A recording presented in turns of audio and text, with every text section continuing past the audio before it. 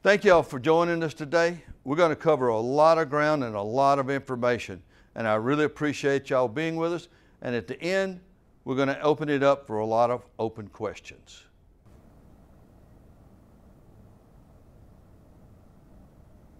My name is Joe Bunton. I'm the Business Development Manager for New Millennium Building Systems. And yes, I do speak Southern.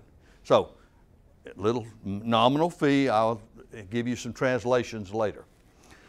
This is an educational program. This program today will come with one AIA or one PDH hours of credit. I'm not going to read every line. You can read this as well as I can, probably better. If I start reading, you're going to fall asleep on me. But I am going to try to hit the high spots. I'm going to try to tell you the things that I think that are really point them out to you that you need to know. Understanding RFIs on this projects are now, they're very hard to get the answers back from the engineers. BIM is a great tool.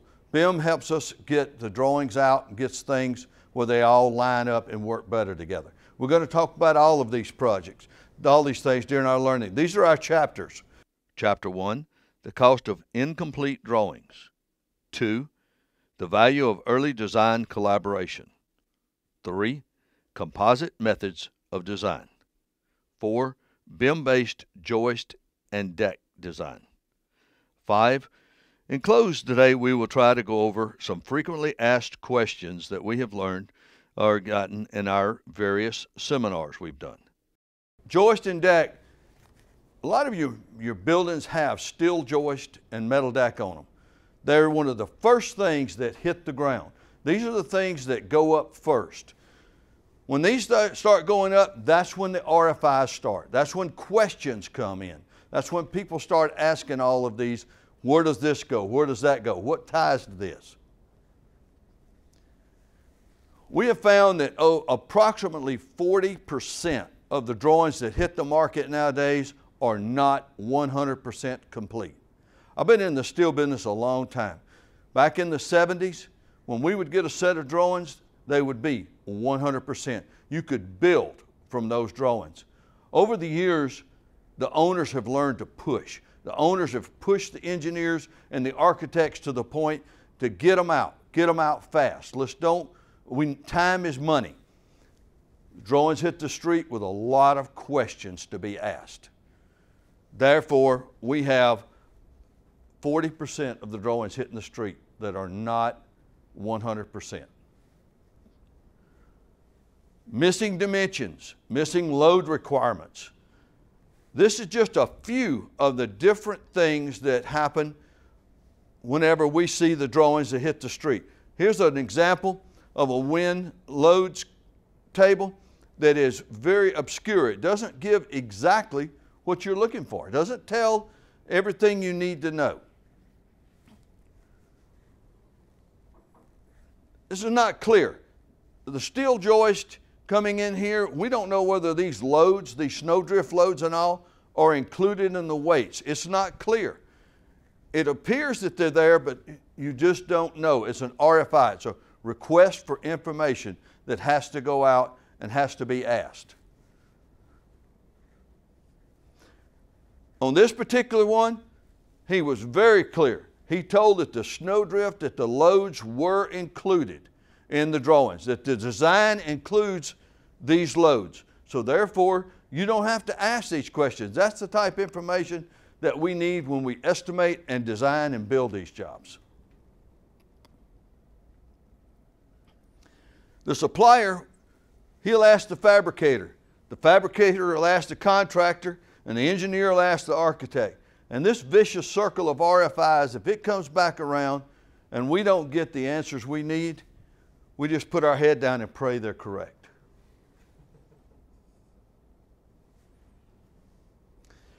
In this, I'm going to try to show you how to cut out on the clashes, how to stop the reworks, the project delays, back charges, contingencies, and loss of income from not getting into your building soon enough.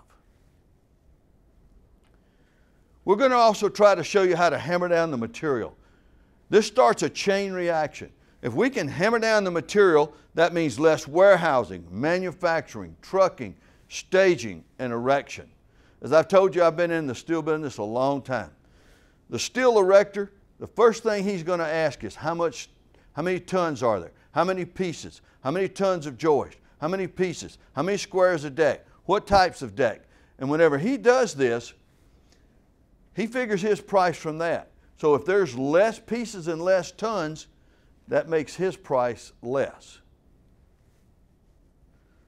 The value of design collaboration. This is very important.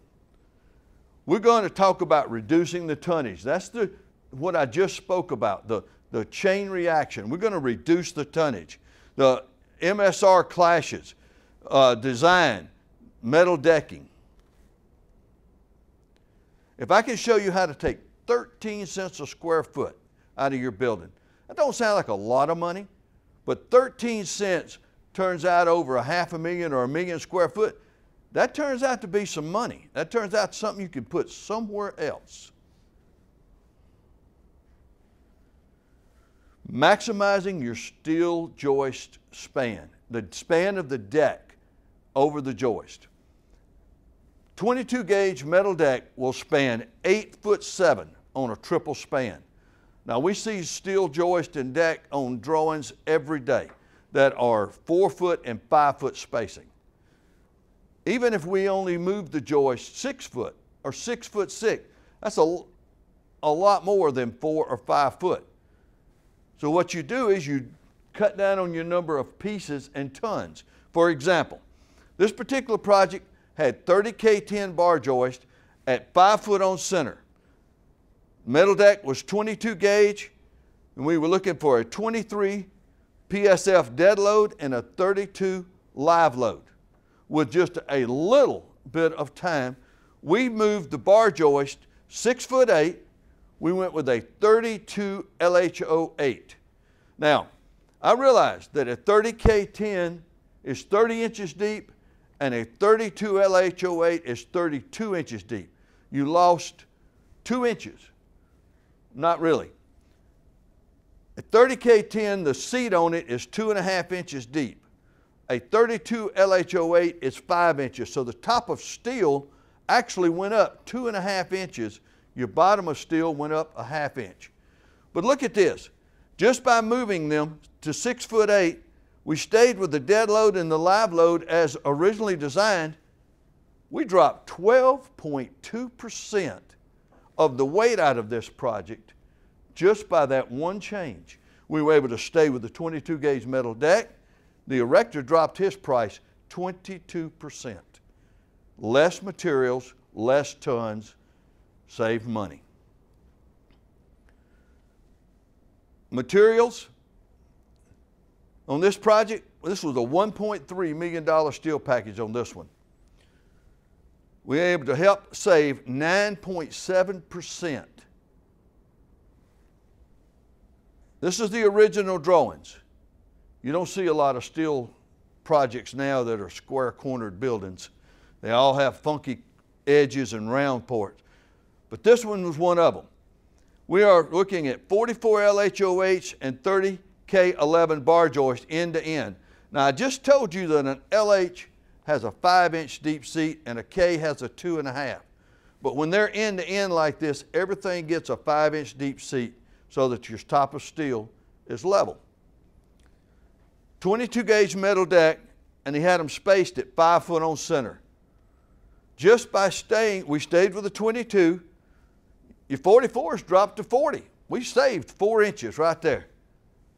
The 30-inch joist stayed the same. We went with what's called a total load over live load, and we moved the joist to 5'11" and a quarter.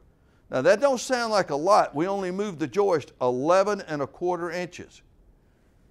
Just that simple change took out 78.54 tons.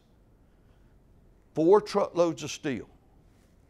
270 pieces were removed from this project. Very simple, easy to do. Saved 9.7% on the money.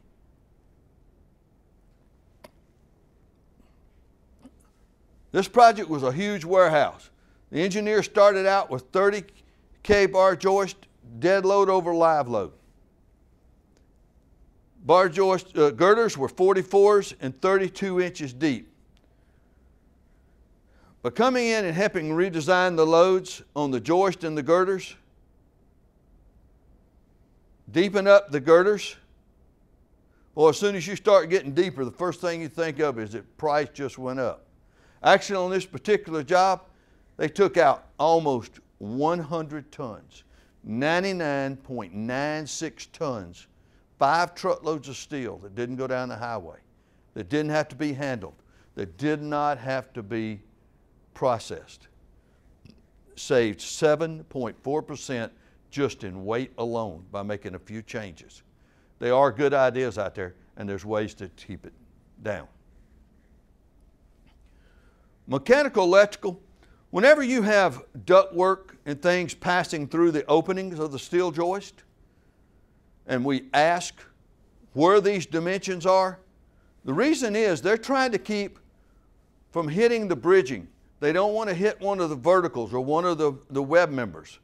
If you hit that member and you've got another piece over there you're tying to and you have to move, then the piece that ties them together is now either long or short. You've got downtime, back charges, delays in your project. By knowing where these members come through, we're able to put the proper supports in there for weight. We're able to pass through without any problem, without any interference. Just move it over. Find out. These are RFIs that are asked. Now I realize that the mechanical, electrical guy usually will tell you that I'm the last man on the job. I won't be there for 6 months after you're done and gone. Just put it in there, I'll make it work. Well, that's great till somebody sends you a $6,300 back charge. Now, that don't sound like a lot of money on $1 million, $2 million job, but somebody's going to want to get paid. Somebody's going to want their money. So think about answering the RFIs, getting the questions answered. It cuts down on all of the fussing and back charges later. We were talking about the depth of bar joist seats a while ago, and I say bar joist, I realize that's an older term. They're steel joist. But whenever you talk about the seats on a 2.5 inch K-series joist, deeper, whenever you've got a long top cord extension, but this particular thing we're going to use 5 foot. This joist is extending out over this for 5 foot. Well, that's normally a balcony. There's something out here. There's a handrail. There's concrete, whatever. We're loading this up. Once we load this thing, think about changing it to 5 inches deep. Now, the other end of the joist can be 2.5, and all the joists in the field can be 2.5. Just this end that's sitting on this beam is 5 inches, and it has to be done early on because the beam has to drop 2.5 inches to make the top of steel level. But by doing this and putting our load out here, and for this example we're going to use 291 pounds out there on the end of this 5 foot long extension. At 2.5 inches, the angle size would have been 2 by 2 by 3/16. Top cord. Now top cord means from one end of that joist to the other. It doesn't mean just the 5 foot or whatever. The bearing angle is 5 foot plus back to the first panel point. Now, going with 5 inches, I dropped it to 1.5 1/8 angle size. I saved 40% per bar joist. That adds up. That makes savings. Now you've got one of these or two of these. It's not worth dropping your beam. Stay with the 2.5, work with it. But this is ideas of way to remove tonnage out of your jobs. KCS bar joist. Man, joist suppliers love these heavy bad boys. A 24 KCS4, 40 foot long, weighs 660 pounds each. Now I realize that you can put a 2,000-pound load anywhere along that top cord. But if you know that that load is at 10 foot, 7 foot 3 3/8 or whatever, you can make a specialty joist out of it, indicate the load, you just saved 36% per bar joist. Now that's a lot of savings when you have a lot of loads like this, AC units, whatever. My little mechanical guy says it's about 10 foot. Well, that'll jump up and bite you. There's a product called Load Zone Joist. Now, this gives you options. It gives you ways to work. All joist manufacturers build them. Zone A, we're looking at 1,000 pounds, anywhere from 2 foot to 12 foot. I can move it around. I can go from anywhere within that 10-foot range. I'm not dead point located. I have another 2,000 pounds, anywhere from 10 foot to 17 foot. I got 7 foot. I can move that 2,000 pounds around. I'm still 21% lighter than a KCS bar joist. Savings is what we're looking for. And this is another way to do it. It's very simple. Go to any SJI catalog and it will give you the way to put this on the drawings where all SJI manufacturers can build it. End moments. A lot of times when we see a steel end moment, first thing I'd like to do is like to put steel beams in there. That way you can transfer the load into the column or whatever. Well, with steel bar joist, with a transfer plate and a stabilizer plate on the bottom cord, full pin weld at the top, you can now transfer the load, whether it be 4 kip, 5 kip, 6 kip, whatever, from that steel joist out to that column and down. Now you have the openings. You can run your mechanical, your electrical, your duct work through there. If you put a steel beam in there, you've either got to put a panel to run through or you have to lose head height by running under. Steel joist gives you options. Faster, easier, cheaper erection.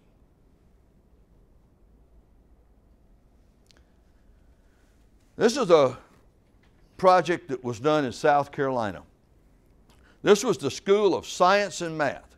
Now, the original design on this project was a nice big gable joist. This joist was made into 2 pieces, a top cone and the bottom. Once the engineering got into it, they realized that this thing was so top heavy that it could not be put together on the ground and raised up and put in the air in one piece. The bottom half was going to have to be put in and bridging installed. Then the top cone would have to come back and be set at a later date. With a little bit of thought and a little bit of engineering, they came up with this truss on the bottom. It's called a Fink, F-I-N-K truss. The Fink truss, this is a School of Science and Math. It looks a lot better anyway. It's made in 3 pieces, left, right, and double angles tying the bottom together. Just in this little bit of change and making it look better, we had 50% less material. Look at how many less little bitty pieces they are to put in. How many less little bitty pieces they are to weld, to paint. Manufacturing dropped 20%. Freight dropped 60%. Handling dropped. Storage, erection, there's that chain reaction we talked about. The erection, he dropped his price 60% because he didn't have to go back and set a second set of trusses. There are good ideas out there and there's great ways to save money. Metal deck gauges, all different types of metal deck are manufactured from B deck, F deck, form deck, sail, cellular acoustical, composite decks, end decks. But there's also, you run into that gray area. I'm looking at 9'3". Well, 22 gauge will only go 8'7" in a triple span. You're also able to get what's called half-size decks. Now, first thing I'll tell you is don't try this on a 7-Eleven. It takes time and takes money for a mill to resize. So when you have a project, approximately 500,000 square foot is about your rule of thumb. Look at changing, instead of a 20 gauge, go to a 21 gauge. Now, engineers will look at it, they can work it out for you. SDI, deck, Steel Deck Institute, engineers, any of these guys will be able to tell you whether this will or will not work for your project. But we just took out 40 tons on that 500,000 square foot job right there. 2 truckloads of deck that didn't go down the highway. $25,000. Now this has to be done early on because there are some times that have for them to revamp the mill. It takes about 2 weeks to get it all done, and it has to be enough coils to pay for all that extra time. Deck gauges. This project right here was a 600,000 square foot project. They originally started out with 22 gauge metal deck. Once they came back and changed it to 23 with a 25 PSF gravity load, the joists were spaced at 5'6" and 5'8". Patterns, the side lap patterns changed for the interior from 5 to 8 and from the edges from 7 to 10. They saved 8% on that project just in deck alone, just by that one change. Doesn't cost any more. Side laps are cheap, very cheap. There are options. There are things to make you think. There are things you can work with. But when you're designing and you're coming up with your deck gauge, be very careful. Watch out for these openings. This particular opening right here is close to the edge. So I've got a single span and I have some double spans. So if I said that there was 20 gauge over that entire job, my estimator estimated it as 20 gauge, and then they get to engineering and they say, by the way, this right here is going to be 18 gauge because it's single span. It's not going to span that far. Therefore, you're going to end up with a back charge, or you're going to end up with an extra. You're going to end up with somebody wanting more money. So watch out. Don't get caught in this little trap. Shoring is another expensive item. Don't overspan the metal deck. If it says 8'7", don't go 8'8" or 8'9". Shoring is very expensive. Now, there are metal decks that have to be shored. They span long distances, but those are understood and that's built in. These type decks, your standard common B decks, N decks, form decks, don't overspan them. Finishes. G60 will galvanizing is A653, painted meets A1008. G60 and G90, that's your standard nomenclature for galvanizing. Basic painting to galvanizing G60 is $14.50 per square, or $14.50 per 100 square feet. But if I can do with 60 and I don't need 90, why pay that extra $6 per 100 square foot? If you can use 60, say 60. Don't leave it to the imagination of someone and come back later and find out you could have saved money. Deck accessories. Metal deck accessories is one of those items that we find all the time not being put on the drawings. Whether it's valley plates, edge closure, pour stop, whatever. Put it on there. Tell us what you want. Do not leave it to our imagination. My wife tells me all the time I'm not a mind reader. And she's right. This guy was very plain. I put a 14 gauge pour stop on there. No problem. We picked it up. It was right there. Everything he wanted. Here he wants a 3/16 bent plate. The structural guy got that. But he was very plain. He told us what he wanted. SDI manuals give you all of the deck accessories, what lengths they come in, where they're formed, everything you need to know about them. Tells you that they come in links, gauges, galvanizations, whatever. Gives you the information you need. When we were talking about deck a while ago and RFIs, one of the main things that we find all the time is edge of deck and edge of slab, not put on the drawings. Well, the reason for this question is all metal decks don't lap. B deck, you can lap it on top of another piece of B deck. It don't matter if it's 20 foot. It'll back up. It's no problem. Form decks, they are fine. But you have a lot of decks like composite decks, specialty decks, dovetail decks, sail decks, cellular acoustical decks. Things of this nature will not lap. They butt end to end. So this dimension to the end of this metal decking or to the end, giving them some way to find out exact what the deck length has to be. That's what we're looking for. We're not looking for this just for fun. This is why we have to have it. All decks do not lap. Composite, we're going to talk about composite deck, composite joist, and composite floor systems. Standard commodity composite metal decks come in 1.5, 2-inch, and 3-inch. But you also can get composite bar joist.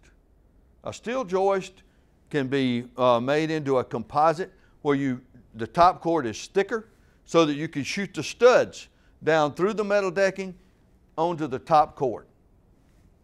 The bottom cord is heavier for the composite action. You have to know the dead load, live load, and composite load to design for composite bar joist. But once you use composite joist, instead of steel beams, now you can run your ductwork, your mechanical, your electrical, everything through the openings. Faster, easier, cheaper erection. If that was a steel beam, I'd have to have openings there for all of this stuff to go through, or I'd have to drop down underneath, and I lose head height. So this gives you options versus steel beams.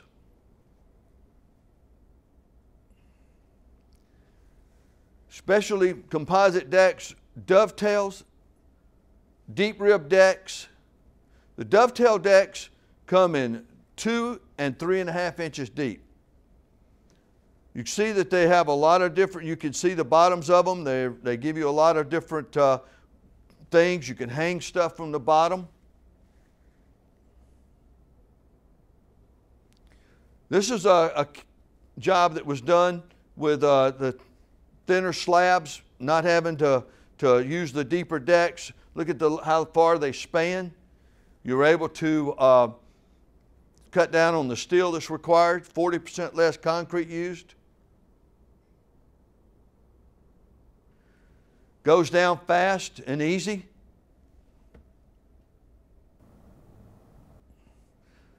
The 2-inch dovetail deck can either have normal weight, lightweight concrete. These are your fire ratings, UL, and composite dovetail acoustical, 1 to 3 hours. 3.5-inch dovetail, again, 1.5 to 3 hours. 3.5-inch acoustical composite.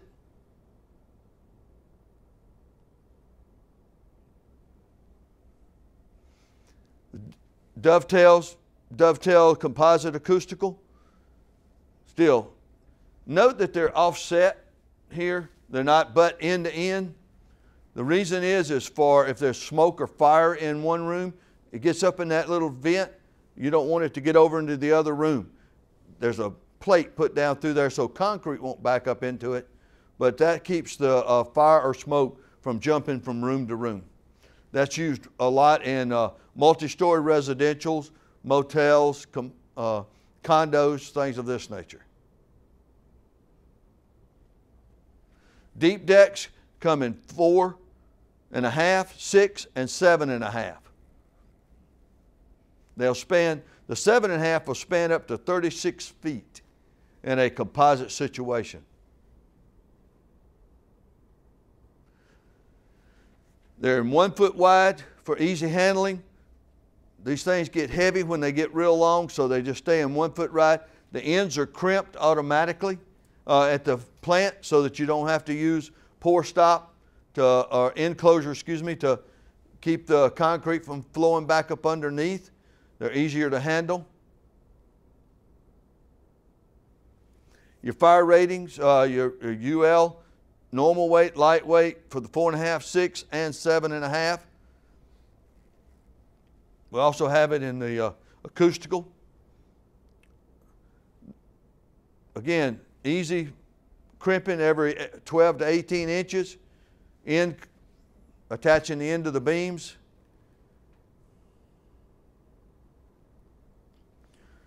Fast track, where you have the channel frame on the ground, put all of your decking and stuff on the ground together, and just raise it up in the air in just one unit. That way you don't have to tie off and work up in the air.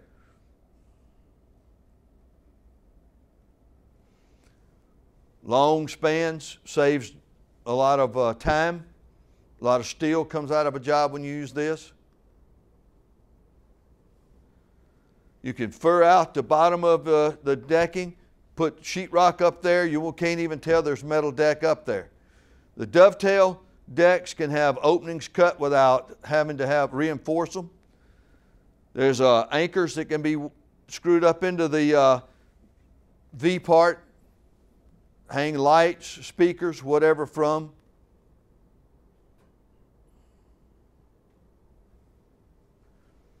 The benefit of long span decks, less concrete, clean, fire resistant.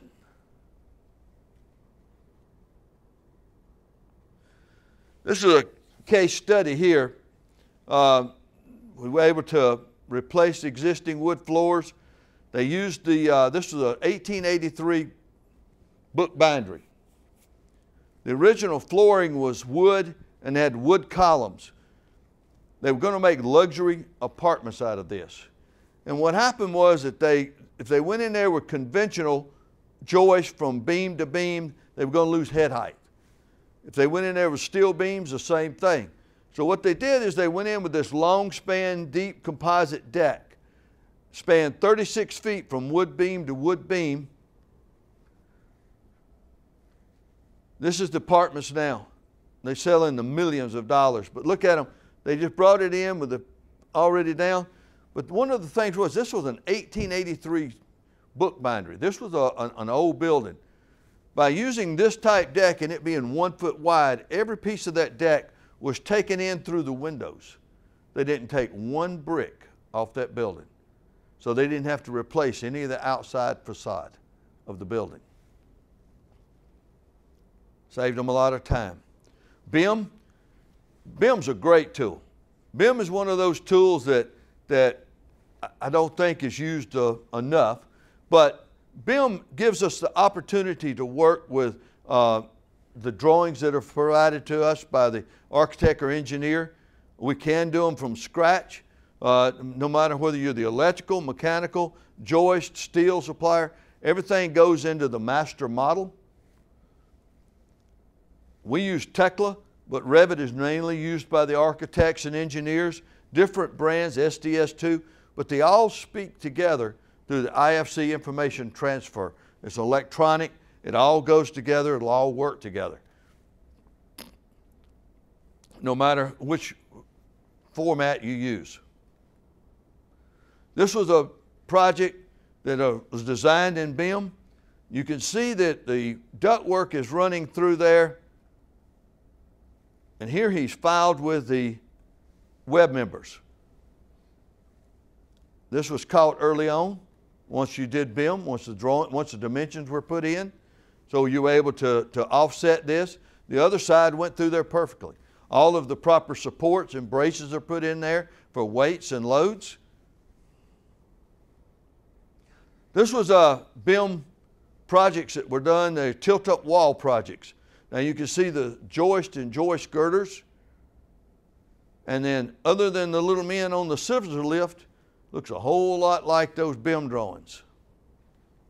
Chapter 5, Frequently Asked Questions.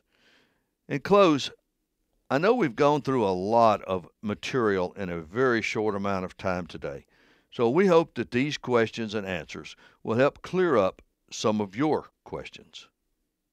We are often asked about the recycled content in steel joist and deck. Well, you may have heard the story about how the mini-mill concept revolutionized the steel industry. Our steel is sourced from electric arc furnace mills operated right here in the USA. Every month, millions of tons of scrap steel are processed by the electric arc furnace or mills and mini mills, which is why the steel used in buildings and bridges construction is in the highest recycled content. In fact, steel is the most recycled building material in North America. The life cycle of steel construction is well documented in our industry.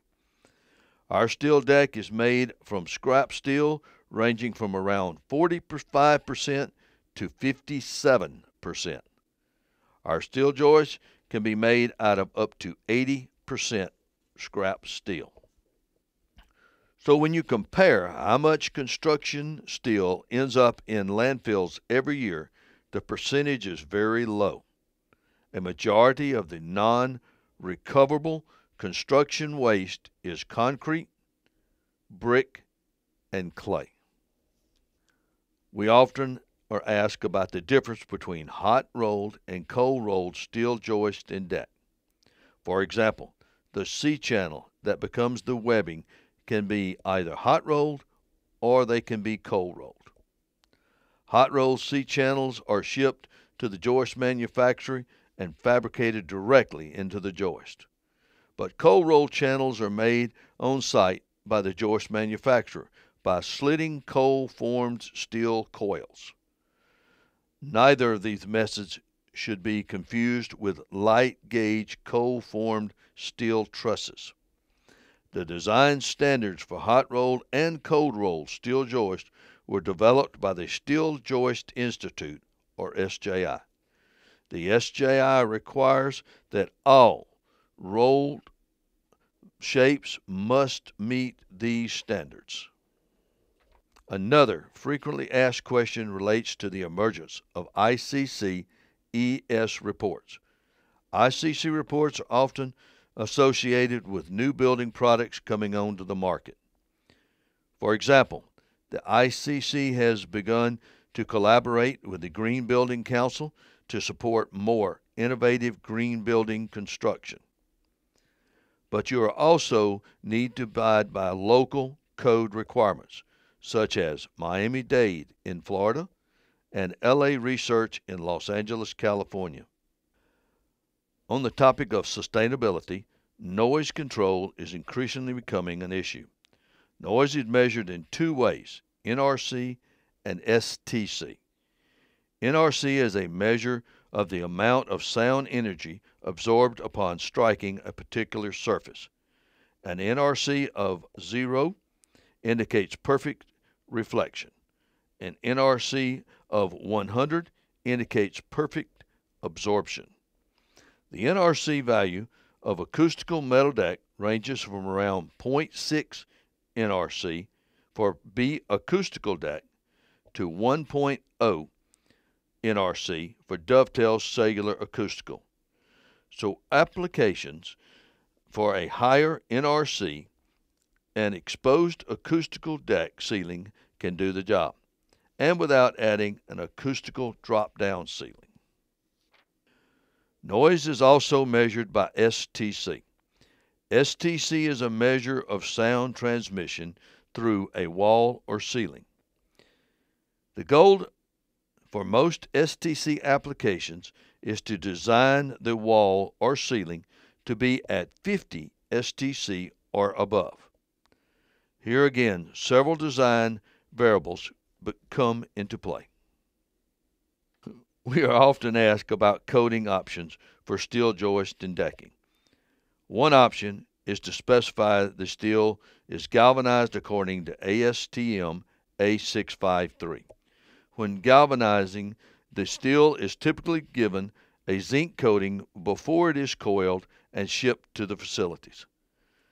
Galvanized coatings typically range in thicknesses from G30, G60, G90, and G120. The level of protection depends on your application. For example, let's say you're designing a facility to convert seawater to fresh water. A G120 galvanization makes lots of sense. But in addition to galvanizing, you may want to add a paint system for protection and to provide a certain color. In addition to the factory applied galvanizing, you can have the joist and deck company supply the product already protected to any of these levels.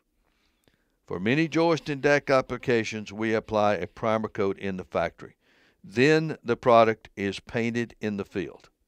A 3-coat system will provide the longest protection, up to 30 years. But when looking at your most common paint systems, we have several options depending on what your applications are. So let's say you have a 30,000 square foot project. Thinking long term, what coating system brings the best value to the building owner? For some projects, environmental concerns may not be a factor. So we might specify option A, or more conservatively, option B. So we spend around $125,000 for a paint system that will give us 15 years or so. But if we are concerned about moisture, humidity, high UV environments, then we need to think about more protective coating combinations. To avoid an escalation in cost, we've found that the best value will be option C. This has an epoxy primer base, followed by a polyamide epoxy intermediate coat, topped with a polyurethane coating.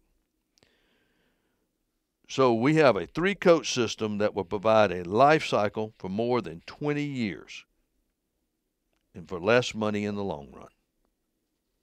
Field applied or factory applied. There are pros and cons either way. Here are 2 stadiums with exposed steel decking.